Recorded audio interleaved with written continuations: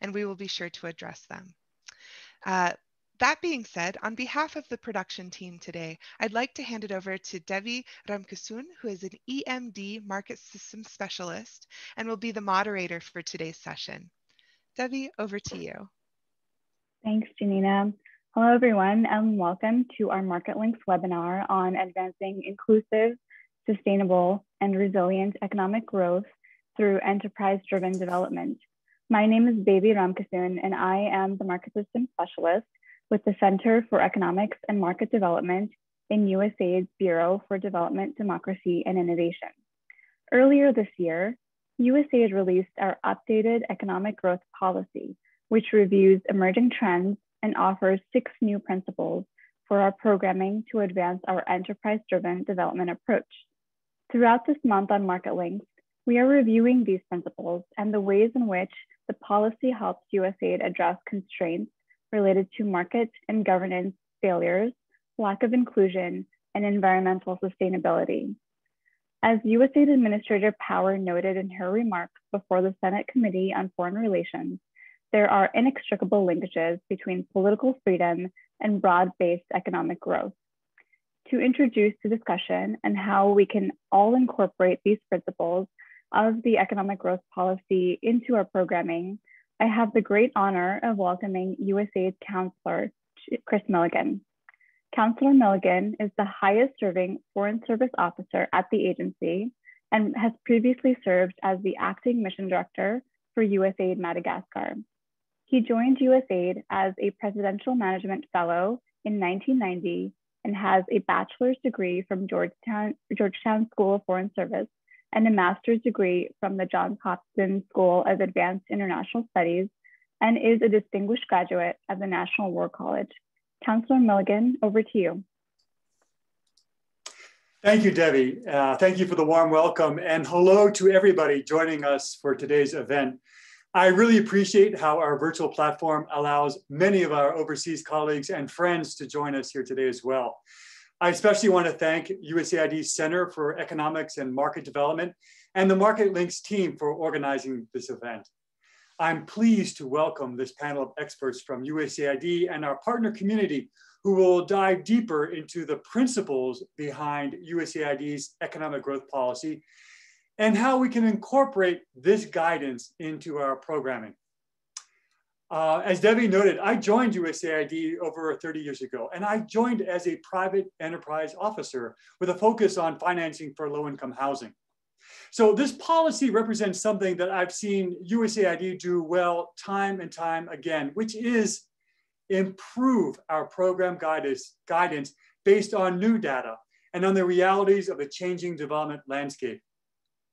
This new economic growth policy updates the previous document from 2008 with recent topics and with the latest evidence in economic development, including new considerations on priorities such as COVID-19 and fragile states, gender, trade, and poverty. It provides our staff and partners with new information to do the following. First, work with the private sector to drive growth and increase productivity and the use of techniques to strengthen market and governance systems in partner countries. Secondly, focus on the inclusion of women and other marginalized groups in economic growth. And finally, build resilience and work with partner countries on planning for long-term recovery from economic shocks. The COVID-19 pandemic has opened the world's eyes to how deeply our health and economies are connected. And as Debbie mentioned, the administrator recently testified before Congress, and she also noted that the investments that the United States makes in our partner countries are in fact investments in our own US security. You know and I know there are also investments in our middle class. Economically healthy countries make for better security and trading partners. They help create better, stronger, and more resilient markets for US exports and support our own workers. For example, over the past 10 years, almost 2/3 of the growth in US exports went to major USAID partners. On average, Each additional dollar invested by USAID in trade capacity building programs is associated with a $42 increase in a given country's exports 2 years later. The increased demand in our partner countries also creates US jobs. For example, the number of American jobs created by exports of US goods and services to Indonesia nearly doubled in the 10-year period up to 2015. But this benefit to the American people is only part of what this policy aims to achieve. The foundation of this new guidance is rooted in promoting inclusive, sustained, and resilient economic growth. In areas of mental health, connectivity and belonging, job security, and physical health, women in emerging economies have greater challenges and are experiencing them more acutely than workers in developed economies. Another truth that COVID-19 pandemic has shown us is how the effects of the pandemic, both at work and at home, have been far worse for women in emerging economies. Prior to the pandemic in 2019, almost 1/3 of female youth worldwide were already not involved in education, employment, or training. Young women were more than twice as likely as young men to be jobless and not in education nor training. Even here in the United States, it has been reported that more than 2 million women left the labor force in 2020, and women are now at the lowest workforce participation level since 1988. USAID's economic growth policy makes it clear that if the social and legal barriers that prevent women from participating in the formal workforce and opening their own businesses, if these barriers are eliminated, we will see massive economic gains. The world has certainly changed a lot since I first joined USAID more than 30 years ago. We're also now in a very unique moment. Or as President Biden called it in his address to the joint session of Congress, an inflection point. The inflection point is one in which ambitious authoritarian regimes are seeking to reshape the geopolitical and economic order. In seeking to create a world more like themselves, a lot is at stake, and there are big consequences. So many questions are being asked now, and there are different models out there. The question now is who will set the international standards for the 21st century, the norms for information use and access, for what is defined as rule of law? What is even good social behavior? Ultimately, what is the relationship between the private sector and government, and even more fundamentally, between citizen and state? USAID's enterprise-driven development model and the principles behind the economic growth policy enable our partners to take ownership of their development processes and participate in the world economy to address global challenges as equals. Our partnerships, well, they're the source of our strength. We are more effective when we work together with the private sector, local stakeholders, donors, and other governments. USAID is ready to lead the global response to multiple crises that we face today, including the COVID-19 pandemic, climate change, and threats to democracy and human rights. Our foreign assistance helps build a safer, more prosperous world, which in turn, as you know, leads to a safer, more prosperous America. I encourage everyone joining us today to read the policy. I see that many of you have in the chat box. And I encourage you to apply its principles, because ultimately, we all benefit when USAID invests in programs that promotes inclusive, resilient, and sustainable economic growth. Thank you, and back to you, Debbie. Thank you, Councillor Milligan, for sharing your insights about the economic growth policy.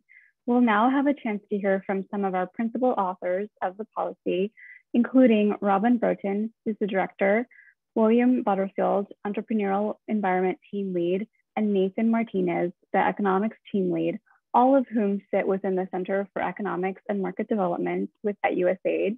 We'll also hear from industry leaders on the practical implications of applying the policy.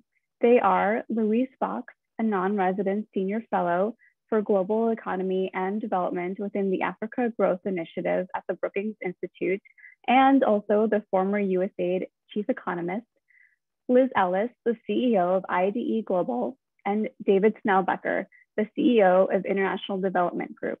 I'll now turn it over to Robin, who will share an overview of the policy. Robin, over to you.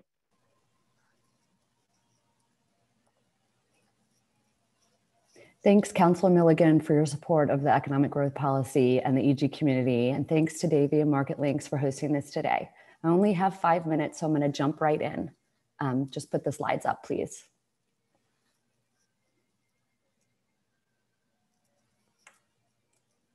Thank you. Next slide. I won't go into the real details, but I wanted to share our long process just to underscore. We took a staff-led, ground-up, extremely collaborative approach to drafting the economic growth policy. We want to thank you, the partner community, for the thorough review of the policy on our original draft. You reminded us the importance of really diving into resilience and also inspired us to further build out our gender sections, among other things. We really appreciate your fresh eyes and deep insights, so thank you. As for the process, we started with a technical review to make sure we were delivering the latest thinking and truly taking a cross-cutting approach.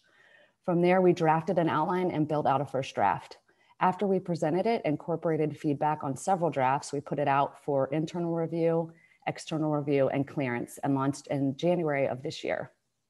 Now, as we are rolling it out, we are also working on supplemental guidance to accompany it, both to support the field and ensure we are working closely with our technical colleagues in education, DRG, agriculture, and many other key sectors. Look for more information on that as we release it on Marketlinks. Next slide. I just want to highlight some of the core topics covered in the policy. The first is that firm level productivity drives economic growth. This is consistent with USAID's 2008 economic growth policy and updates the model to advance the enterprise-driven approach.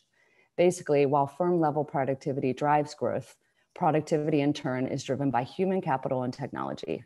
It's firms that then use human capital and technology to drive productivity growth.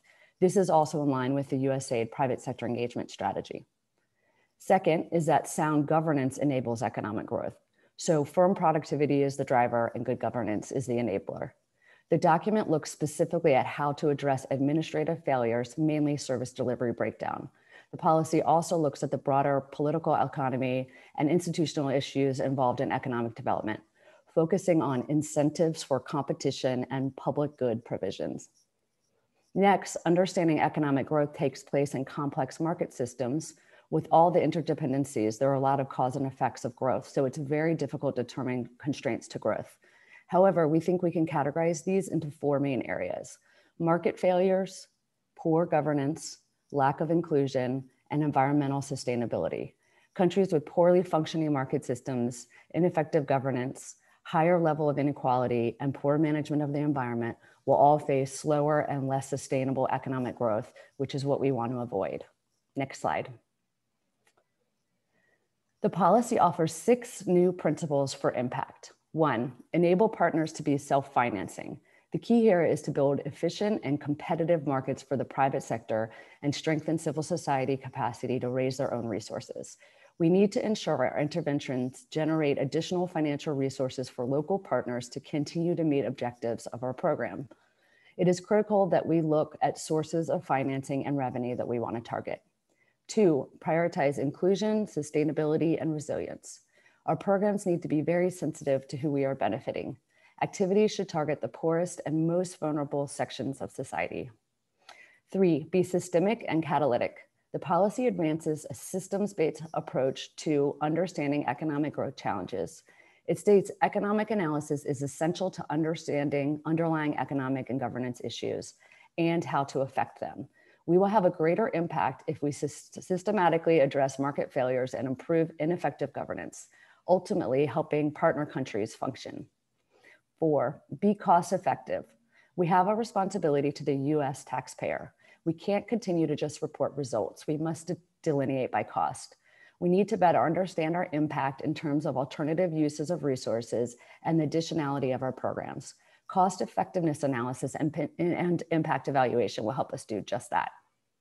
5, be adaptive. In line with Nobel laureate Michael Kramer, the policy elevates experimentation and learning as keys to success. Pilots are encouraged and failure is okay. 6, show benefit to the American people. We need to be mindful that USAID efforts do benefit American people, and we must do a better job telling this story. The policy provides several examples of how USAID has helped open markets and created investment opportunities for US businesses, among other things. Economic growth leads to more stable countries, which is important for American national security. This is especially key now that USAID has a seat on the National Security Council. Next slide. Finally, the keys to the success of our policy.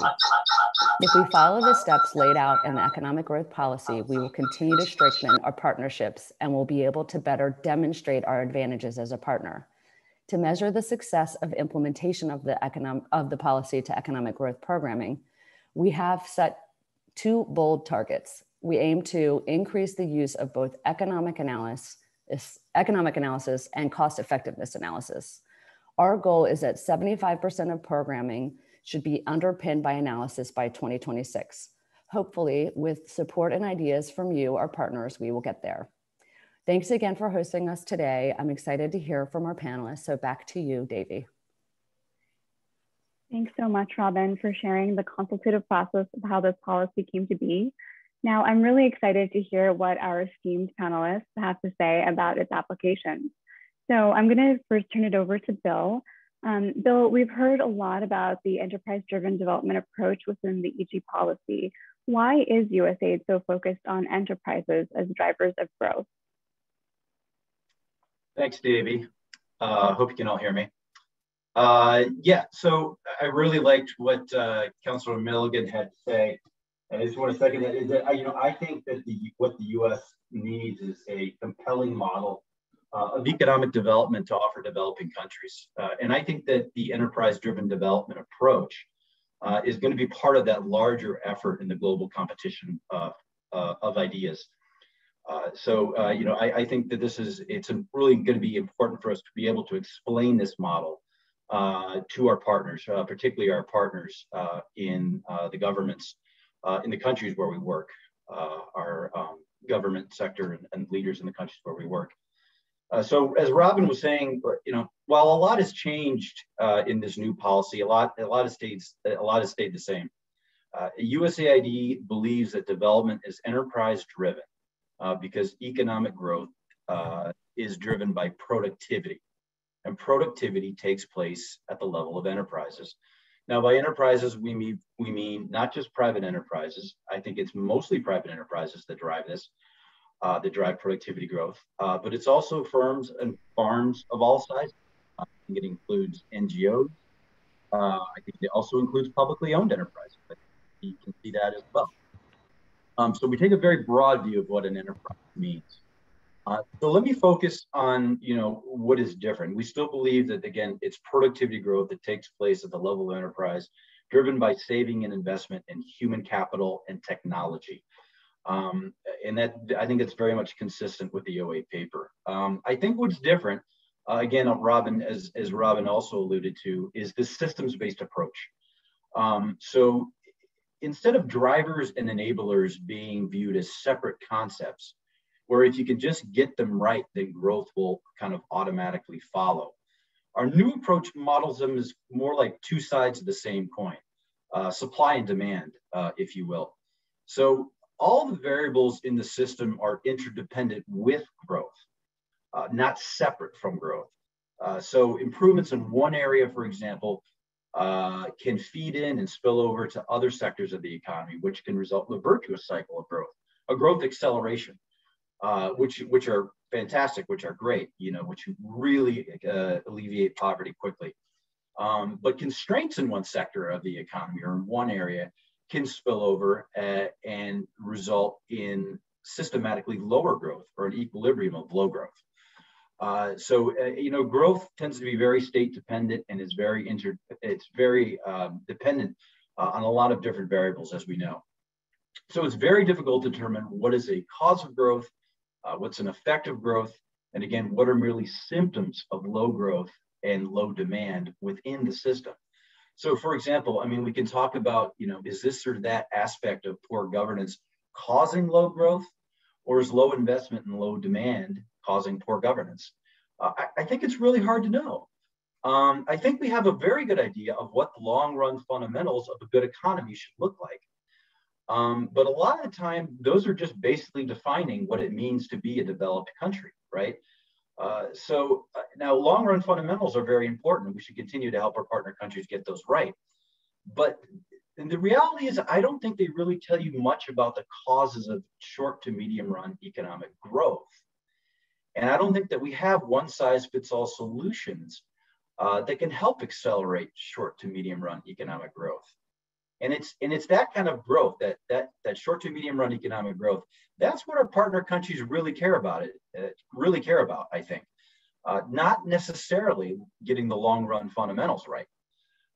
So this again is why I think economic analysis is so important and why we featured it in the EG policy. Economic analysis is important because it helps us to identify the unique constraints to growth in the countries where we work. Let me focus, Robin covered those constraints, but let me focus on just one very briefly. Market failures. So I think market failures are very important and understudied a lot in economic development because private investment generally requires complementary investments and significant levels of coordination. I think a lot of the time in the countries where we work, the private sector just isn't going to take on massive investment risks needed to break economies out of low growth states. The social value of an investment can be very high, but private returns can be low or not captured.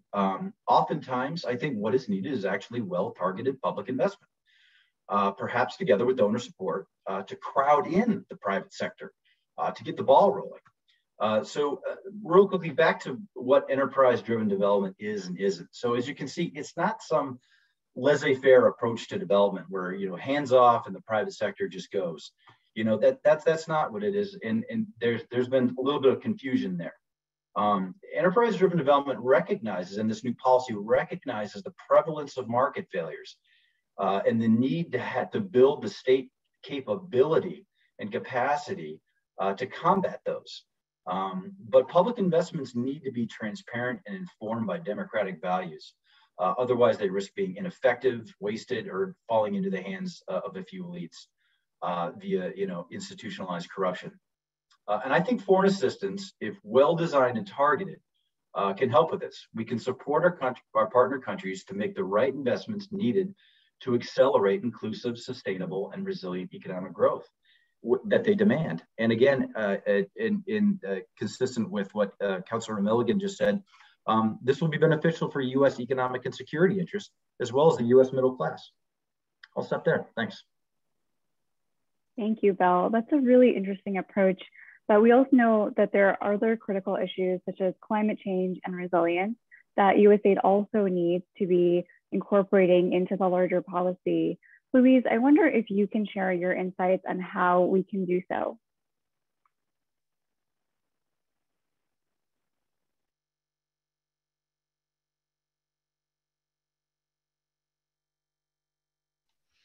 Hi, Louise. You might need to unmute your microphone. I just unmuted, sorry. Took me a minute to get that cursor over there. All right. Hi, everybody. And it's really great to be back talking with people at USAID. I miss you. And it's great to see some familiar faces and names. And so thanks, everybody, for coming and welcoming me this morning. At least it's morning my time. Okay, so in terms of your question, Debbie, a lot of people think you can't solve climate change, for example, or other pressing issues within a market-based system. And that, I think, ignores a key point that Bill just talked about, which is that in order for enterprise-driven growth to happen within market mechanisms, you need to control the externalities, right?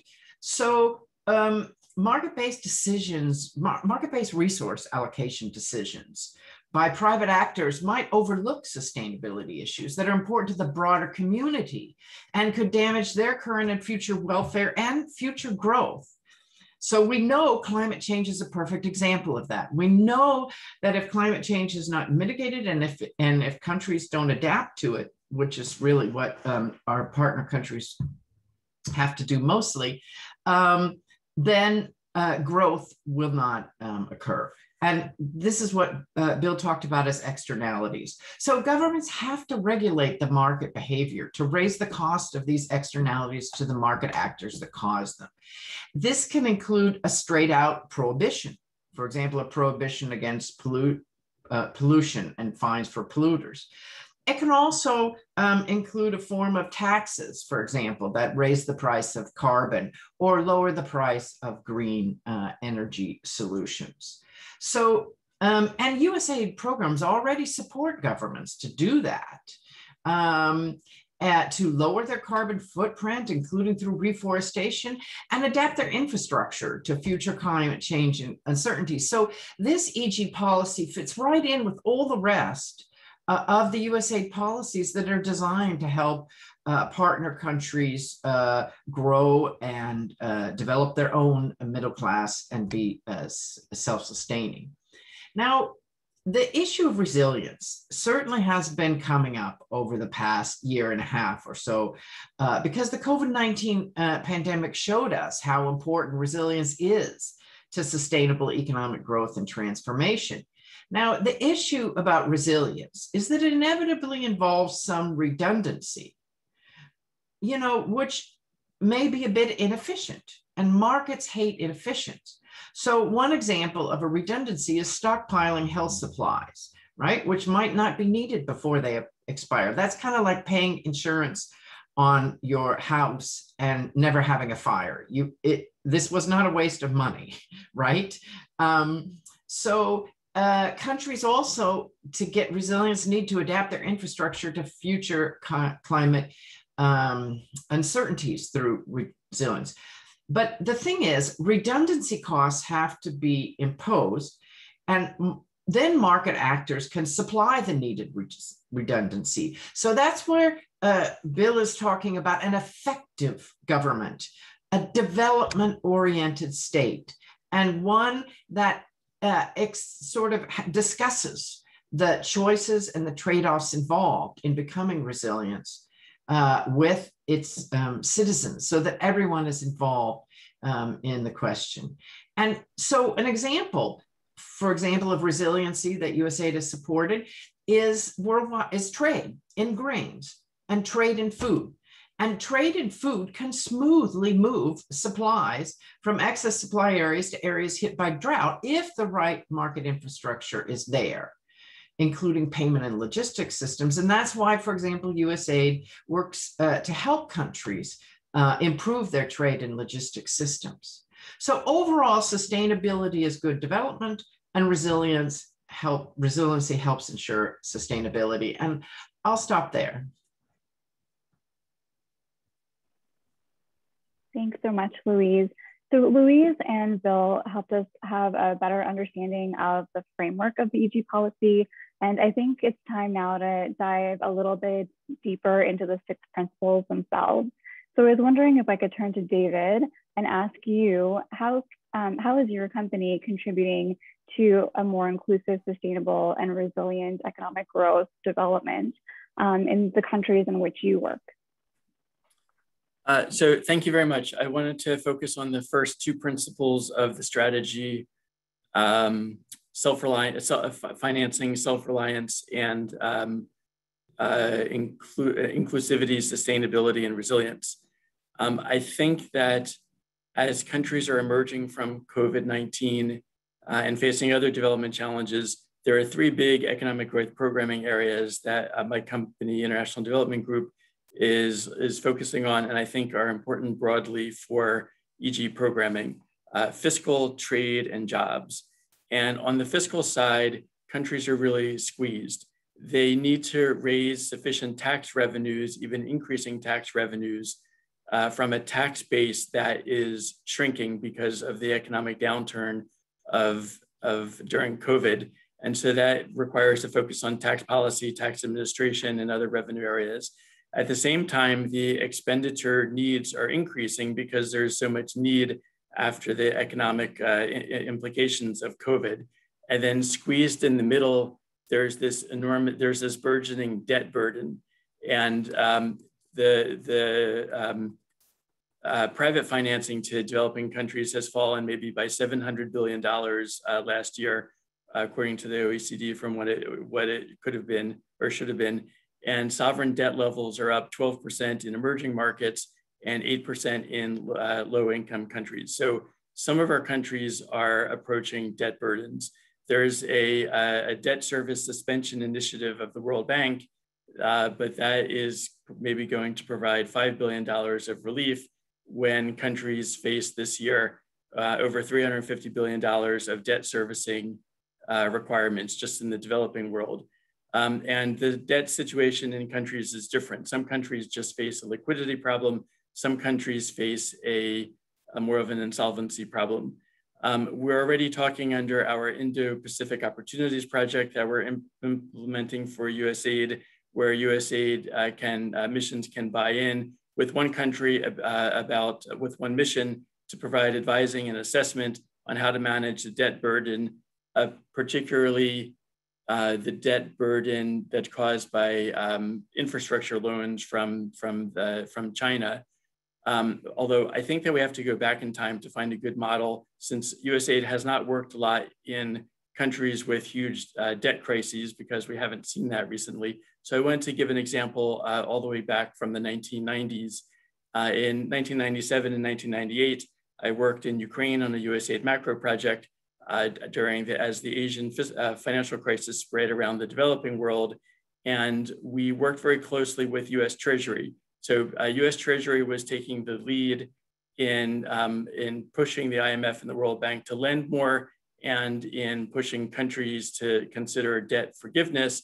But the USAID project did a lot of work on fiscal calculations, understanding what the actual debt burden was, providing support behind the scenes to ministries of finance, particularly in meeting conditionality. And I think that's a really important model, as a number of our partner countries are going to be experiencing debt burdens in the near term. That USAID behind the scenes can provide assistance, technical assistance, and analytical assistance to ministries of finance and to US Treasury, and could communicate really closely with US Treasury, which would take the lead on the political front.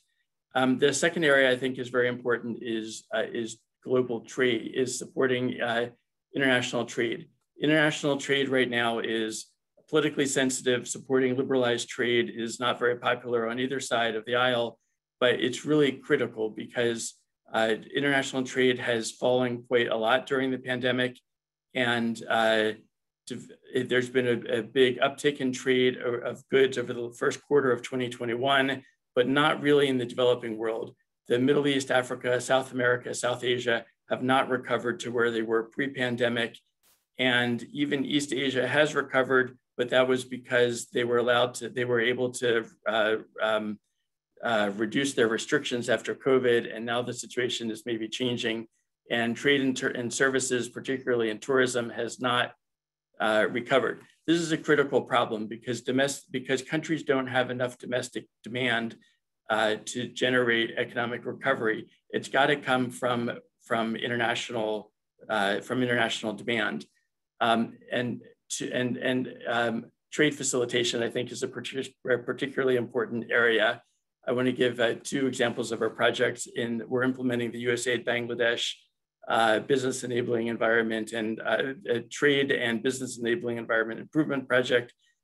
We are working with customs to reduce trade costs at customs points, increase the use of authorized operators to transport goods across borders, build capacity for post-clearance audit, improve public education for small and medium traders, improve some software customs uses, improve training to customs officials in customs valuations, improve food safety protections so that the costs of exporting agricultural products is lower.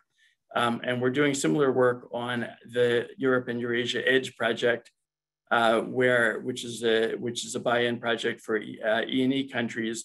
We're looking in particular at reducing the borders at the costs of trade at one border between Albania and North Macedonia. We've did a big assessment and have made a number of recommendations, and we're hoping to hold an event actually in July where we would highlight all of this and hopefully even have the US ambassadors from North Macedonia and Albania meet at the border and highlight a lot of the challenges that we're working on. And we've also done a lot of assessments under the WTO trade facilitation agreement of a number of trade facilitation problems in the 12 countries, looking at risk management, authorized operators, single window, cross-border agency cooperation, and some other areas.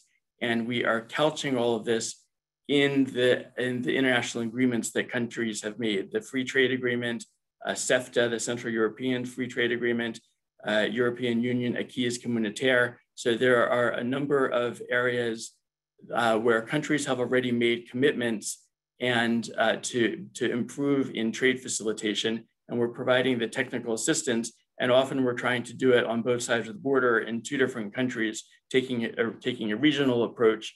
I think that trade facilitation and working in this way, I think is a really good model for projects. Also focused on trade facilitation, which is really just reducing the cost of doing trade and is a little bit politically less sensitive. And then real quick, the third area I want to mention is focus on jobs. And I think the broad idea of enterprise-driven development is really important. And a key aspect of that is that enterprises create jobs. Without creating jobs, economic growth isn't inclusive. It's when they create jobs across the board that economic growth is inclusive. And we've got to look at formal jobs, informal jobs, employment, the gig economy, agriculture, everything. And this needs to be a cross-cutting focus of economic growth programming. So not just business enabling environment, but if you're working on domestic resource mobilization, you want to increase tax revenues, but at the same time, we also want to make sure that we're not increasing the burden on labor too much to reduce formal sector employment. I'll stop there. Thank you. Thanks so much, David. I think what you said is really important as we think about COVID recovery and really key to how we're rolling out the EG policy as we emerge from COVID. Liz, I also know that a number of our Marketlinks audience members come from an ag background, and I know that's where IDE works primarily. I wondered if you could help us think about how IDE is applying some of these principles as well from an ag sector in particular.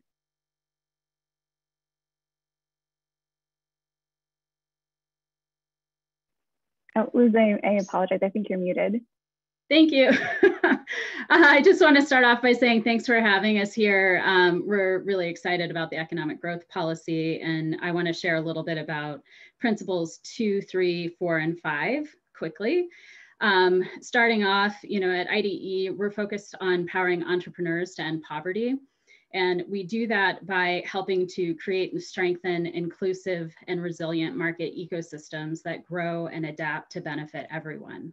So with principle number 2, prioritize inclusion, sustainability, and resilience, we believe that to sustain impact over the long term, we have to ensure that economic ecosystems, local, national, regional networks of market actors, which include households, entrepreneurs, businesses, and government agencies who are both competing and cooperating with one another, that is needed to be competitive, inclusive, and resilient.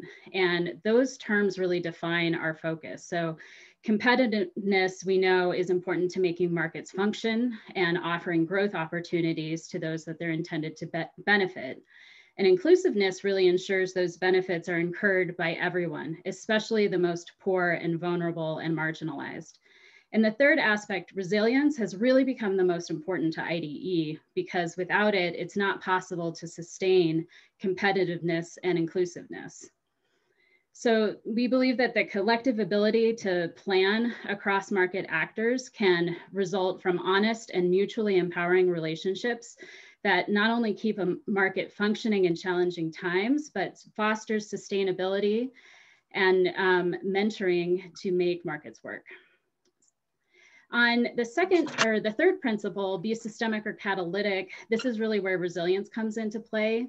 And we're focused on creating resilient market ecosystems. And this has been refined over the past from our work in Nepal, specifically in farming, where we are building and sustaining access for whole communities by forming hubs of activities that we call resilient market ecosystems. And they're focused around community managed collection centers. And these are much more than just physical spaces for the collection of produce. They link households and farmers and input companies and buyers and processing companies and financial services, as well as public and private extension agents, to create an opportunity for farming households to have access to a broad range of resources. And by virtue of that community managed structure, resilient market ecosystems help farmers raise their voices and to the local and the national government. It helps to empower women and vulnerable groups, helps to improve nutrition, reduce farming risk, diversify crops, and facilitate access to microfinance. I think one of the questions in the comments was about how does WASH fit in as well. We also use that approach under sanitation and marketing to create both the demand and the supply for the private sector sale of latrines to poor rural households. And I'm happy to chat more about that later. On principle number 4, be cost effective. Cost effectiveness or return on investment is a core KPI for IDE. We're really excited to see this in the policy. And this really goes back to our founding. Our founder, Paul Polak, had a don't bother trilogy. The first was, if you haven't talked to at least 100 customers in depth before you start, don't bother. If your product or service won't earn or save at least 3 times the customer's investment in the first year, don't bother. And if you can't sell 100 million of your product or service, don't bother. With those principles in mind, we really apply that to ourselves in everything we do. And we measure for every dollar that we deploy around the world, how much are we generating an economic return for the clients we work with. Last year, our global average was $13.30 to 1. And we think it's really important that we hold ourselves to that standard in all of our work. So far, our measurements just at the household level, but we are looking increasingly expanding that to the resilient market ecosystem level because we know much greater impact is being created. And then finally, with Be Adaptive, I think this really goes to the heart of using human-centered design in all that we do. So starting with people, designing to context, using business as the vehicle to deliver impact, and then measuring and ensuring that the results at the end of the day are worth the investment that has been put in.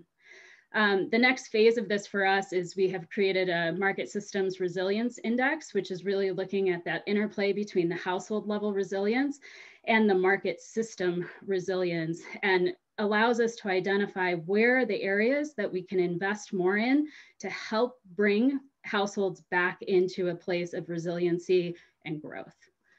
I think I'll stop there. Thanks, Davy. Thanks so much, Liz. I really appreciate you sharing those thoughts.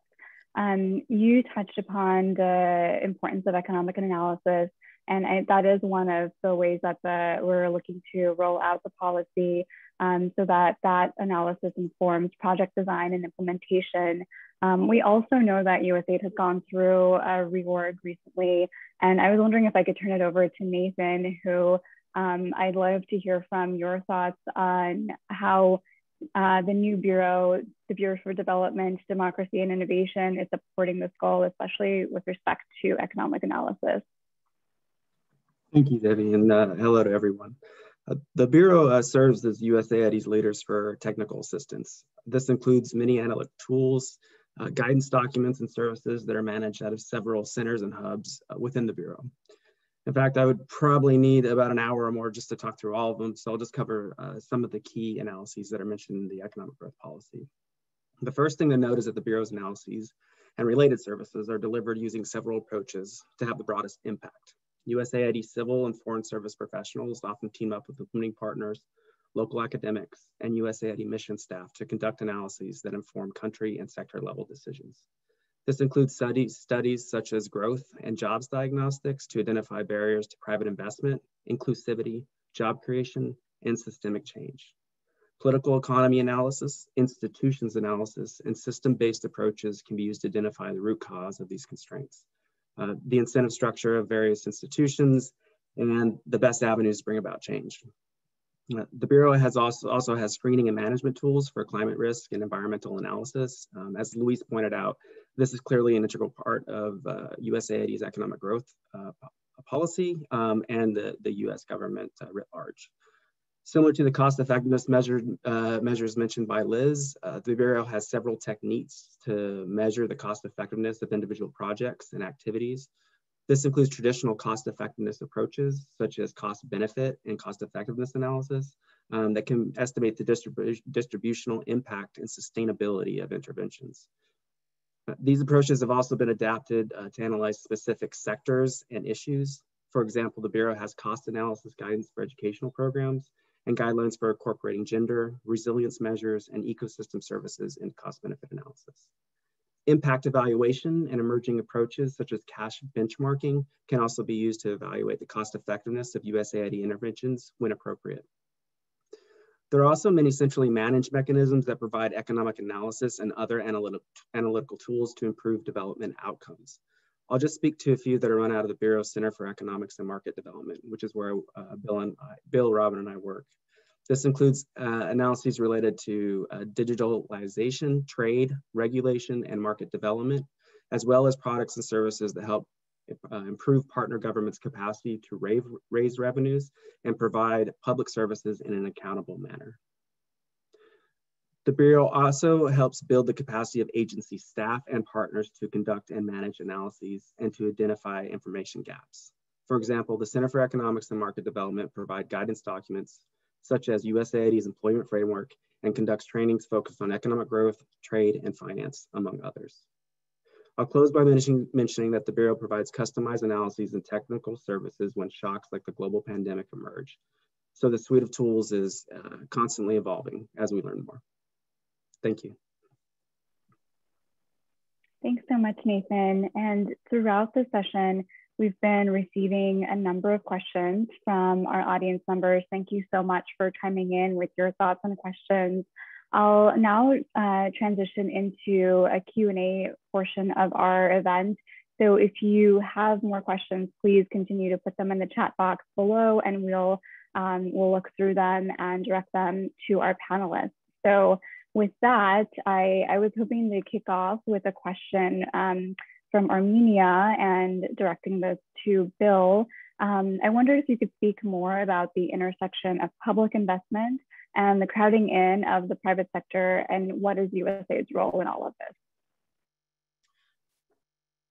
That's this? a great question because I kind of touched on it but didn't really go into it. It's a tough question because so I mean the model we all kind of have in mind is like East Asia, right? The East Asian growth miracle. Now a lot of that was driven by public investment, right? Particularly public investment that was pretty well targeted towards a particular goal, and that was at the time it was exports of goods, right? And the South Koreas, the Thailand's other side, more recently Vietnam, have done Vietnam with a great amount of support from USAID, by the way, for trade capacity building. We played a huge role in Vietnam's success. I think we should take a little credit there for the explosive growth in exports, and which led to economic growth and poverty alleviation. So those were, I think, well-targeted examples of what kind of more well-targeted and thought-out public investments. But it doesn't always work out, right? There's also lots of examples of poor public investments.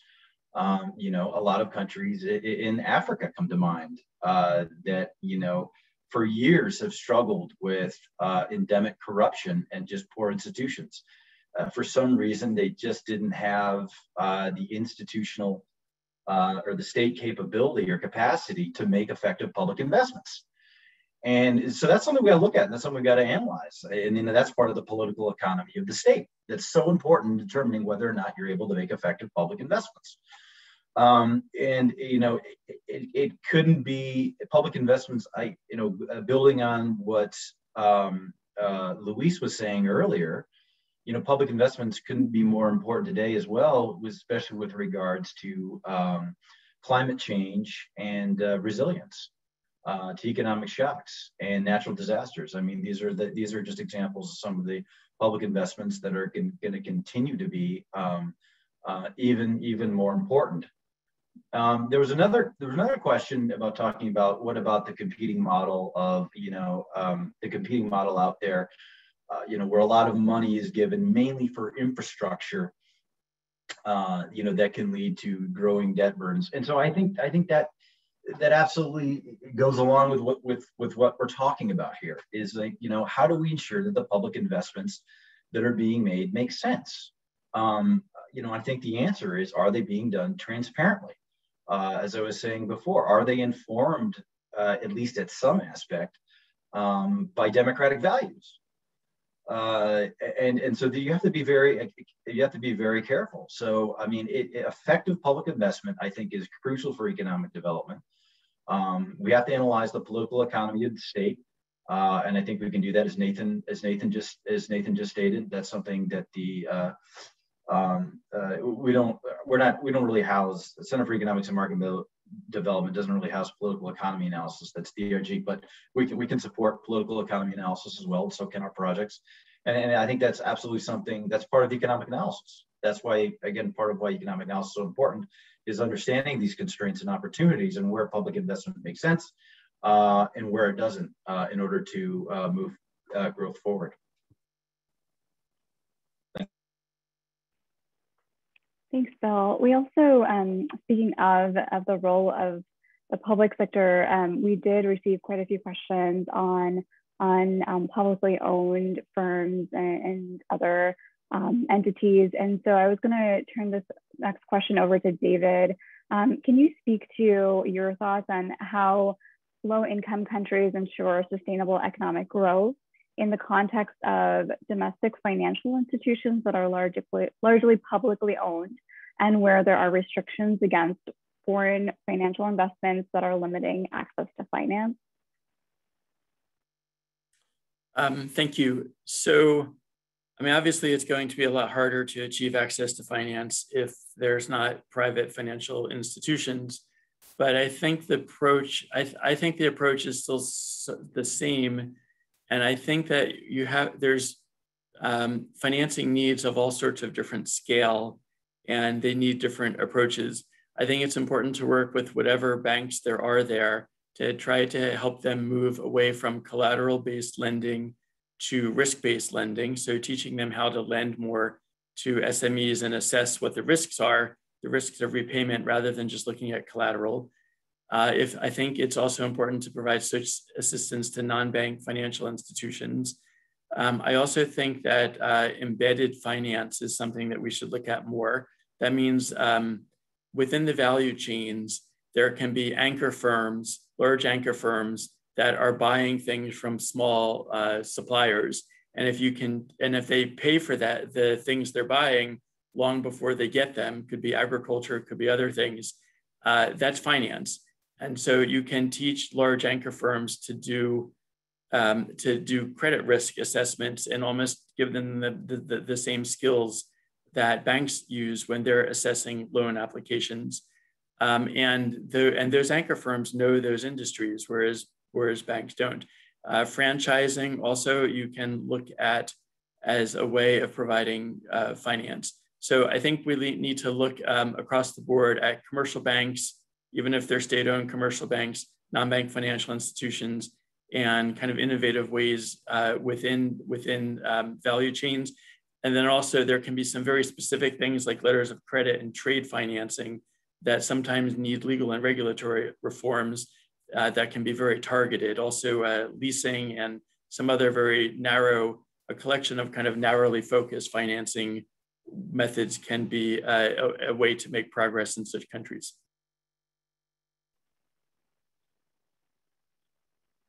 Thanks, David. I'm going to turn it over to Louise next to take on a few of the other questions that we've received. Louise, if you don't mind, I'm going to ask you two questions all at once. One of them focused more on the role of host governments, and the next one a little bit more on the EG policy itself. Firstly, what surprises me most, this is from one of our participants, what surprises me most is the notion that partner host governments at all levels don't already know the requirements for inclusive, sustainable, and catalytic enterprise-led development. One of the obstacles for our partner countries that our partner countries face is economic governance and corruption. And can you speak a little bit about that? And then the second question is, Louise, I know the economist in you is going to love this one. Is economic growth sustainable? Can we continue to grow indefinitely? Or is there already a cap to the growth that we're seeing? And what is the goal what is the way to optimize an equitable economic state for most stakeholders?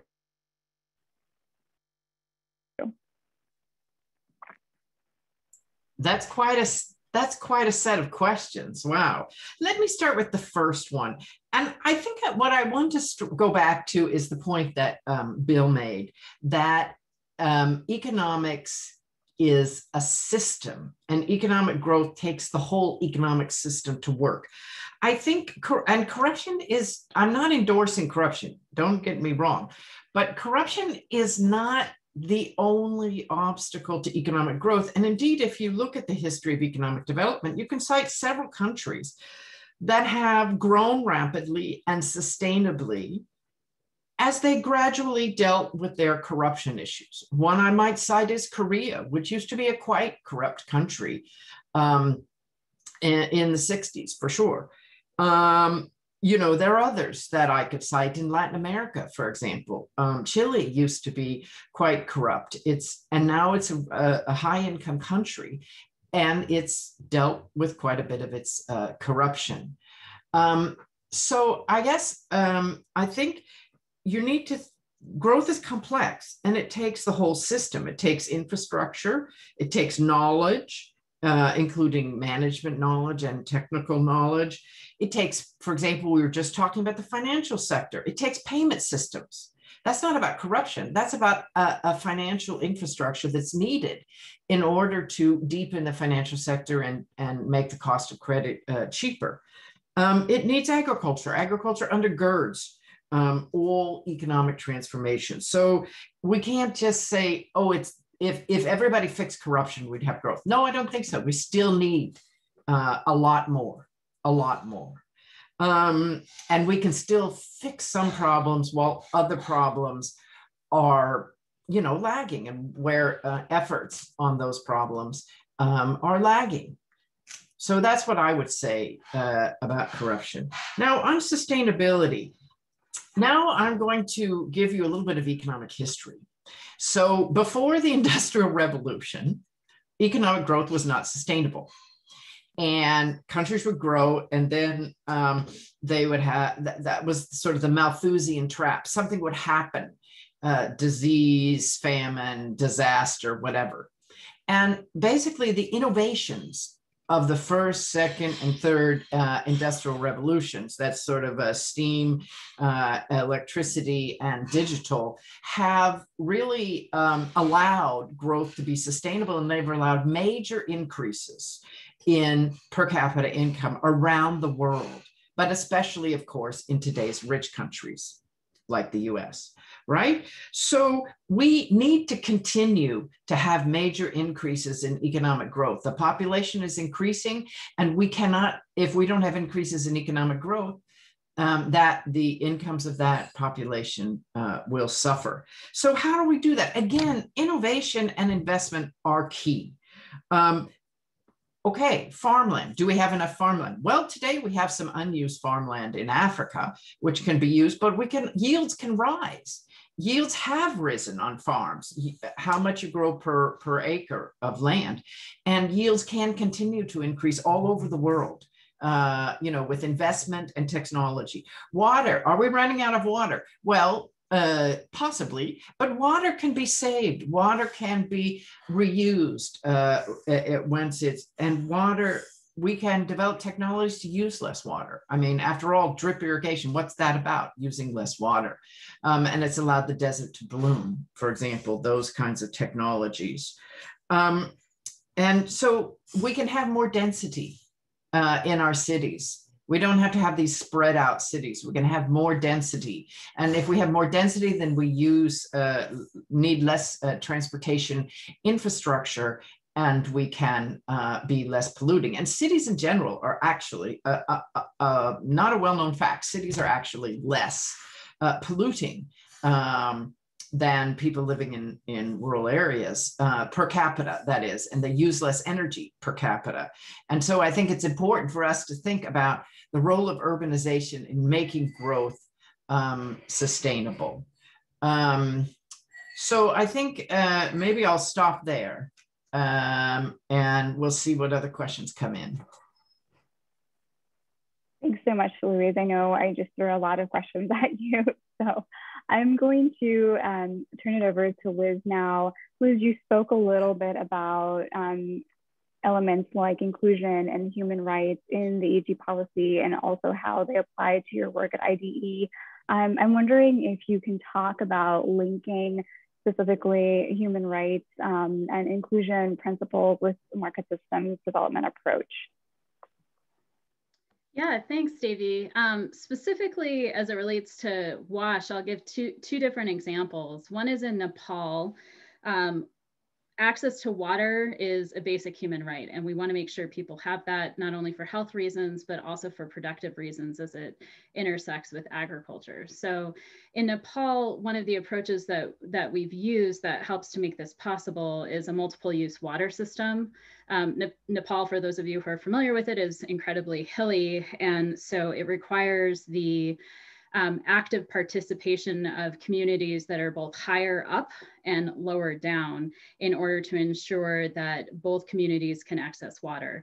In Nepal, we do quite a bit of work with Dalit communities in the hills, and by using a multiple use water system, which I'll explain is designed from the very beginning for both household water use as well as productive agriculture use, we're able to create a sustainable model because the income that's generated from the productive use of the water for agriculture goes to the operations and maintenance of the multiple use water system so that communities can continue to access drinking water as well as water for agriculture. So that's one example of ensuring you have cooperation amongst the community, you have a system that continues to be invested in and sustained at a community level. When it gets to broader market systems approaches as well, the approach that we use in Cambodia, Bangladesh, Ethiopia, Nepal, and Ghana is sanitation marketing. So we are drumming up both the demand and the supply side for the production of latrines so that families can access safe and affordable quality latrines, which has the intersection, of course, with health, because diarrhea, as many of you know, is the #1 killer of children under the age of 5.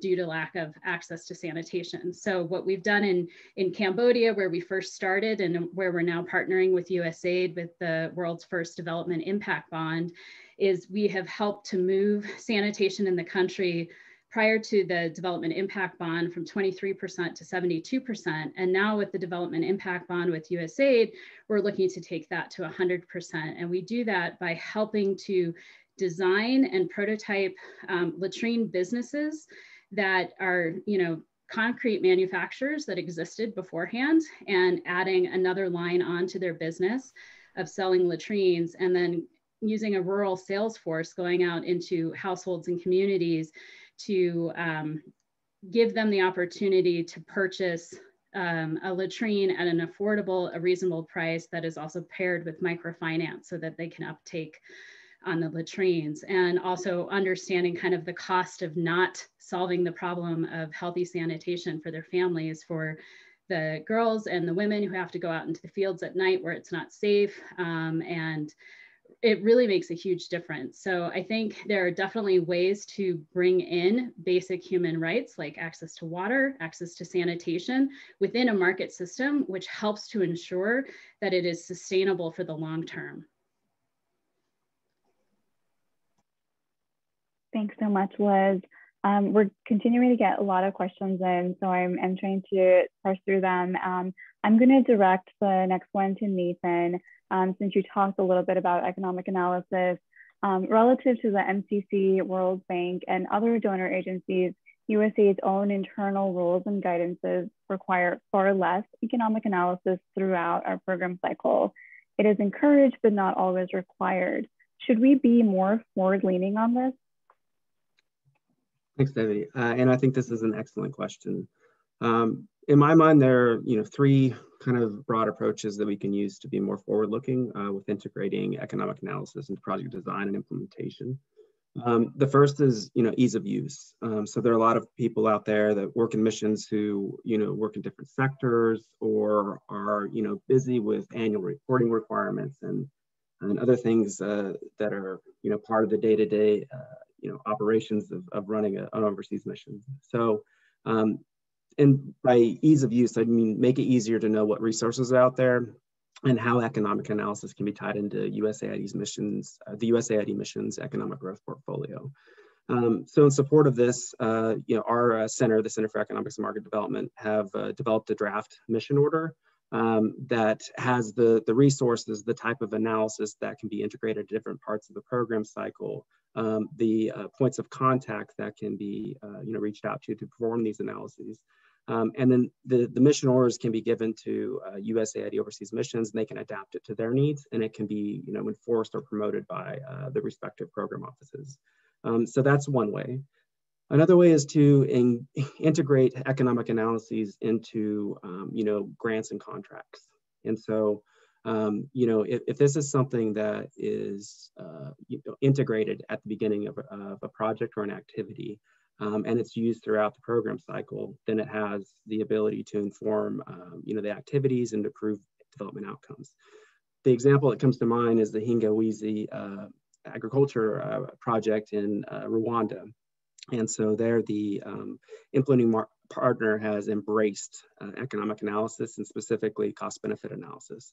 And it's been integrated and conducted for their major investments to include irrigation systems, and then to finance and to other important areas of their projects. So that would be the second one, is to integrate economic analysis early and often into the project design documents and everything else. And then finally, you do have this kind of third area, which is to push for more requirements to conduct analyses. And I'm not going to advocate for that because that's beyond my pay grade. But there is, a case to be made there. And I say that the one example that we have is that, AES 201 has just been passed, which requires that all impact evaluations include a cost analysis. So I would say the third and final area is to to research what requirements, other agencies use, and then, that could be a potential avenue for pushing for additional analyses. But once again, that's a tricky one. So thank you. Thanks, Nathan. We received a few other questions while you were speaking on the role of implementing partners. And this was, I think, directed to Bill, but I'm actually going to turn it over to perhaps Liz, David, or Louise.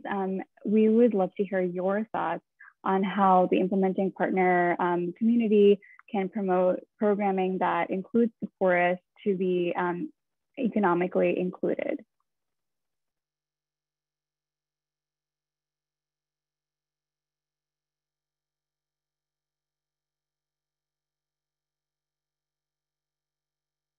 Davey, I missed one of the words in there. What was it before to be economically included? How the implementing partner community can be considering the poorest of the poor when thinking about economic growth, essentially. I'm happy to start on that question and would welcome additional comments from David or Louise, but that's exactly where we start all of our work, is with the most economically vulnerable.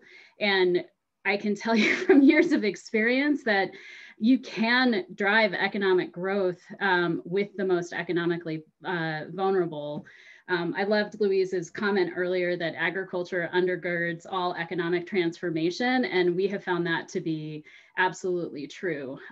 That is the first place where you really can start, because a lot of the countries where you have the most vulnerable, you tend to have agricultural basis there. So starting with, how are people currently making money, whatever level at which they're making money, and how do you increase that?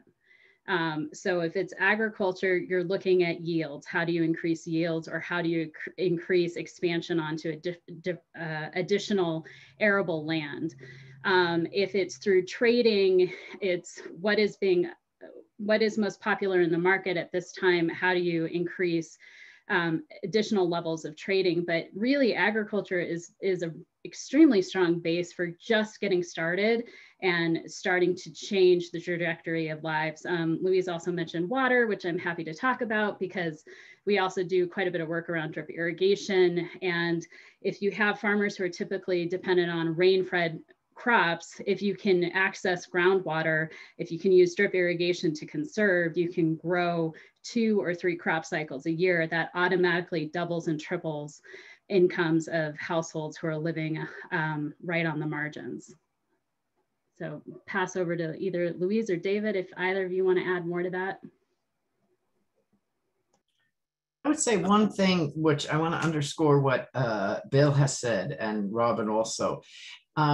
If you start at the beginning with an economic analysis, and that economic analysis looks not only at growth, the growth pattern, but whether it's been inclusive and why or why not.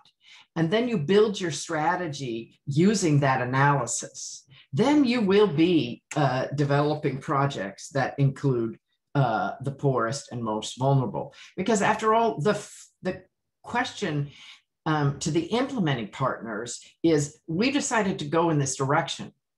Please submit a proposal to figure out how to go in that direction. But in order to figure out how to go in that direction, you have to have done your overall growth analysis and looking at inclusivity and looking at who's left behind and why or why not, and to what extent economic growth can be part of the solution. That's the big picture. I would just echo those ideas and say that the overall idea is, don't just look at the averages, look at the different groups in society. So if you're looking at what I was just talking about, access to finance, don't just look at the big commercial banks that are only lending to the large companies, look at non-bank financial institutions and embedded value chains that can lend to small lenders. Don't just look at men, look at who might be the dominant group in a certain area, but look at women as well. So for instance, if a labor law imposes particularly high costs of hiring employees for part-time workers, and women are predominantly part-time workers, then that's going to particularly hurt women. And so you need to not just change the labor law for everyone, but look at part-time workers. So think about what the marginalized communities are and segregate by gender and see how the various policies affect those specific communities. Thanks, everyone. I know that we have a lot more questions to get through. We probably don't have time to go through all of them, but I know that we are tracking all of your questions from our audience members, and we will do our best to attempt to answer them via blogs and other formats through Marketlinks throughout the month. So please look out for some of the answers there as well. Before we wrap up the session, we've heard a lot about the EG policy and all of the avenues in which it can go. It's been a lot for me to take in personally, and I wondered, Louise, can you help us think about how we can bring all of this together, and what are your thoughts for what makes for good development practice?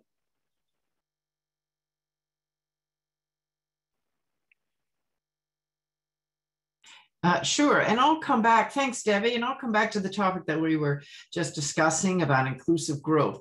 You know, what is the definition of economic development? It's about sustainably raising the welfare of the population. That's everybody. That's not just a few. Okay, the whole population, not just a narrow elite that's grabbed power.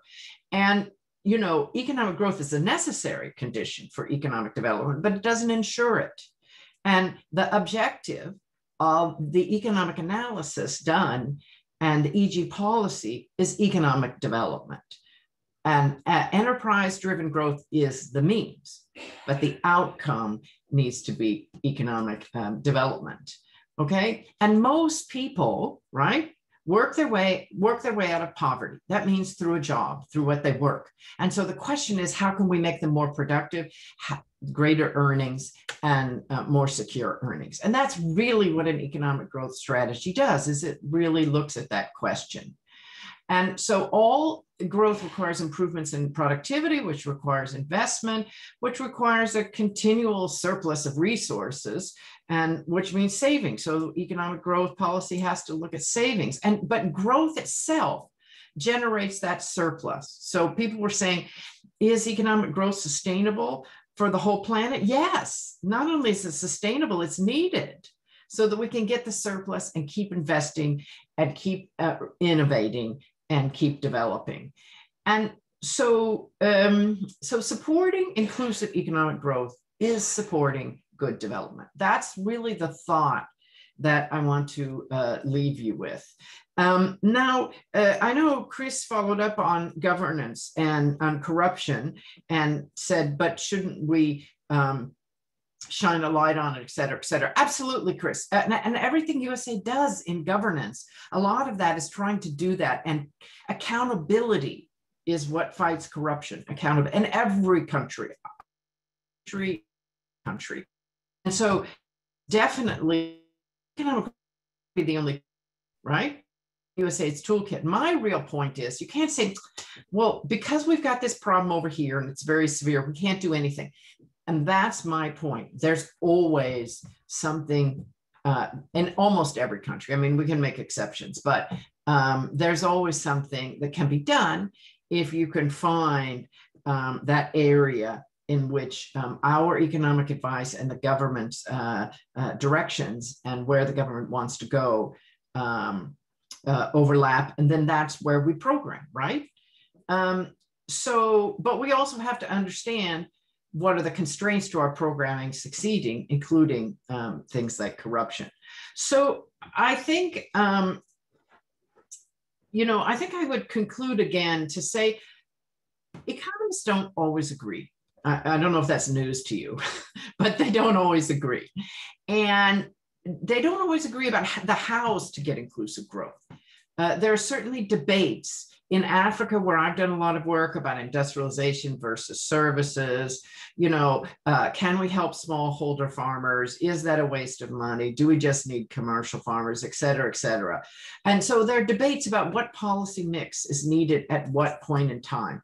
But what I can tell you is not under discussion or in debate is that the most efficient economic structure in the world is the modern productivity-driven enterprise. And that's why we start in the EG policy with enterprise-driven growth. And that's why I like the EG policy, is it highlights this foundation, right, for economic development and transformation.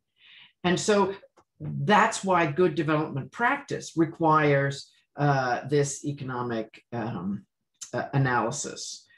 All right, so as the policy takes pains to point out, that doesn't mean that either USAID or partner governments should make the investment in these enterprises directly. Private investment is what drives growth. What public investment needs to do is make the conditions exist to reduce the risk and raise the returns so that that investment comes in, as well as to help gather the savings and intermediate them effectively through the financial sector. And so that's why before undertaking a project in any sector, USAID should adequately identify the economic obstacles to private investment. So that's how I would kind of wrap things up, Debbie. Did I leave anything behind, or will that do?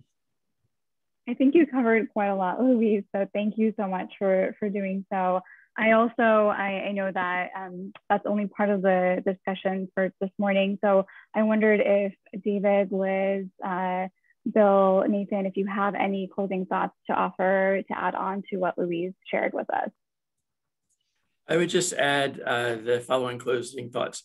I think that there's a paradox in the politics of international development, that Republican administrations tend to be less enthusiastic about international development, but within that, they really get why economic growth is important. And Democratic administrations are the opposite. They're very enthusiastic about foreign assistance, but a little bit skeptical of economic growth. And to be just clear where my allegiances lie, my very first job out of college was working as a legislative correspondent on Capitol Hill for then Senator Joe Biden, answering constituent letters on and explaining his views on economic growth. So I'm very enthusiastic about the current administration, but I still think in any Democratic administration, we have to explain why economic growth is important, and getting to what Bill said, that it's not just about laissez-faire, let the private market do what it wants, that in fact, good economic policies and good economic governance are everything for achieving all of our development outcomes. I thought Administrator Power did a great job of this in her opening remarks after being sworn in, where she talked about how domestic resource mobilization is important because that's how you raise the money to pay for healthcare costs and all the other development objectives that we have. And I think that the economic growth strategy is also really important in this area. The economic growth strategy is not an encyclopedia of everything that you should do to provide assistance in trade facilitation or et cetera. What it's really good at is explaining the story. What is the connection between economic growth programming and all of the things we're trying to achieve?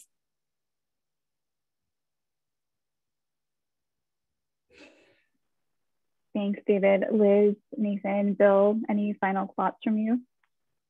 I'm happy to add something, Davey. I just want to re-emphasize the thought and attention that has gone into the development of the principles. As an implementing partner that is focused on economic growth, it is everything that we do. We're really encouraged by how this has been distilled within the policy, and also how it can be used to encourage growth in partnership with host governments. And personally, I'm just really excited about the focus on cost effective. We have limited resources within international development, and we need to make sure that all of the work that is being done is the most cost effective possible to get the results. And as the burden or the opportunity shifts to host governments, that will become even more important, because we'll have fewer resources that are focused in that initial stage of transfer, where we really need to ensure that every dollar that is going into programming is resulting in the development outcomes that we're looking for. And economic growth is the basis of all of that, to ensure that we can really help to transform countries around the world. Thanks, Liz. I realize that we could probably talk for another hour and a half about the EG policy if we really wanted to, but I'm going to close it here, just noting the time, and wanted to thank all of our panelists today for sharing your thoughts on the EG policy, especially as it relates to the implementation of it in the field. And thanks also to all of our audience members for joining us today, for staying all the way through the end, and for sharing your thoughts and comments on the policy. I know that we'll be reviewing the questions and comments that you've been sharing with us. And as I mentioned, we will probably be turning a few of them into blog posts on Marketlinks, so please look out for that. I also wanted to remind all of you that since the session is recorded, we will have this posted on Marketlinks in the coming days. So all of you can revisit the event. You can share it with your friends. I really hope you do. And you can also continue to share your own thoughts by becoming a member of Marketlinks today. It's a free membership, and as soon as you're a member, you can go ahead and share your thoughts via blogs and other resources from your organizations as well. So I really encourage you to do so. Before I leave you all today, I wanted to also encourage you to take our exit poll, which will be appearing on the screen shortly. And again, really appreciate everyone's engagement today, and thank you, and have a great rest of your day. Thanks. Thank you, Davy. Thank you, everyone. In just a few moments, you'll see the exit poll appear on your screen. We will also share an image on our exit layout that will show you and invite you to please share some written responses into chat, just kind of explaining how can USAID help your organization operationalize the economic growth policy, and what additional comments or questions do you have for our panelists. As Davy said, any questions or comments that have been submitted that were not addressed in today's session will be included as a follow-up either in a blog post or depending on the question, there will be a specific type of follow-up. So with that being said, thank you for answering your exit polls, and the exit layout will appear on your screen shortly.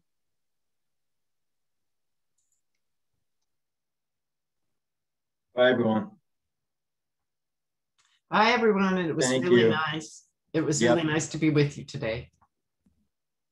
Thanks to all the panelists. Thanks all. Liz, David, really good stuff. Thank you for the opportunity. Yep. Thanks so much. Great job.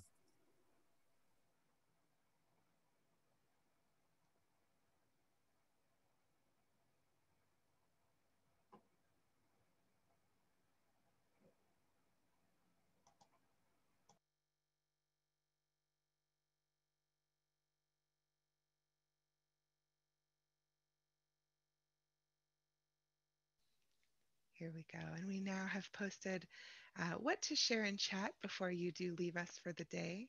And we do hope you have a great rest of your day, morning, evening, wherever your feet may find you. Thank you, my friends.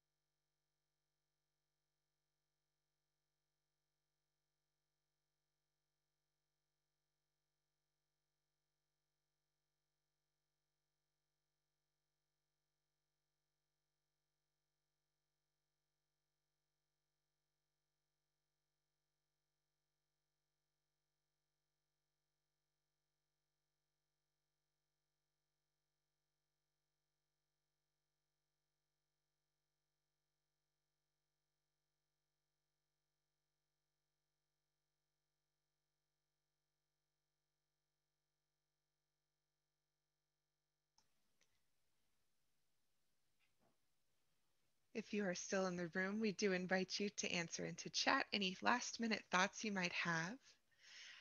If we will leave the room open for another few minutes so that we can solicit those responses. And you will see that after a few minutes, the room will close. And we do thank you for your participation today.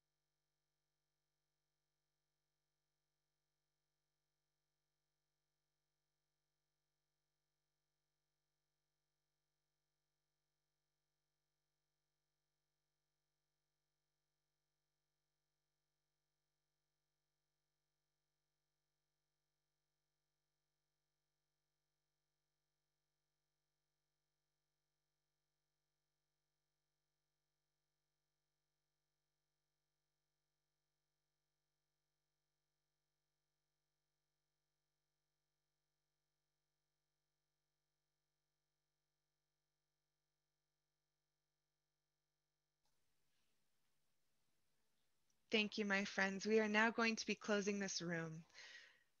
So you may exit out of this application as you would any other web browser. Have a great day.